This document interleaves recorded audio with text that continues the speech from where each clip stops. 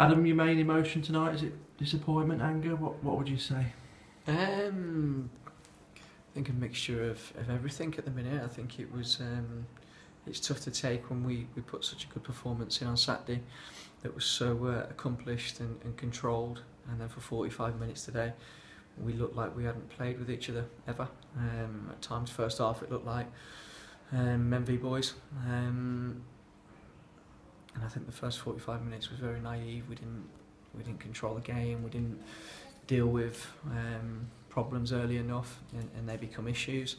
You go in at half time 1-0 down. We changed a few things around just after half time, and the changes got us back in the game, and then we created chance after chance after chance. And I think if we take one of them chances, I think the game's a different game. But that's the issue at the minute. I think we've had something like 15 efforts and not really worked the goalkeeper. I think they've had 5 efforts and scored 3 goals. So it's the difference. Like you say, the spell came 1-0 down in the second half. You had numerous chances. You just couldn't quite get one over the line, and then ultimately hit by the sucker punch to make it 2-0.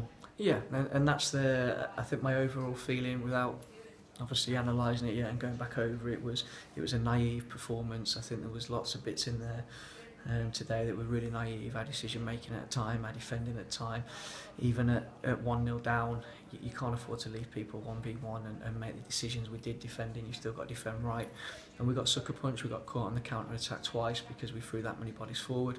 And that ultimately killed us. But we can't put that. I'm disappointed with the first half because it was the total opposite to what we got Saturday, and that's a disappointing thing. But the players have got to learn quickly, because I can only say that we're a young group for so long, and they've got to start taking lessons on board.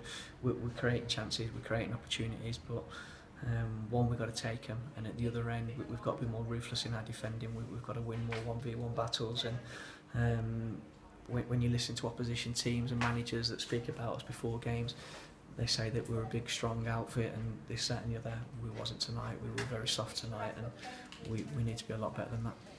And against the backdrop of playing a good side with real momentum, it was perhaps just a step too far tonight. Yeah, I think that it was an opponent that was probably on another level to anything we've faced so far. I think they showed that they'd been together for a while. They showed that they had a real belief and confidence.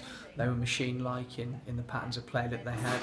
And that comes with having a team together for a year or two. They had that consistency, and everybody knew what they were doing. And we're at the opposite end of the spectrum at the minute. We're still at the start of our journey and learning and growing and having to take punches on the chin like we did tonight. But we'll take it on the chin, we'll learn from it, and we've got 2 games coming up now that, like the boys have done so far, react and put a performance in over the weekend. So we'll learn from our mistakes tonight, and we'll make sure that we're ready for Saturday.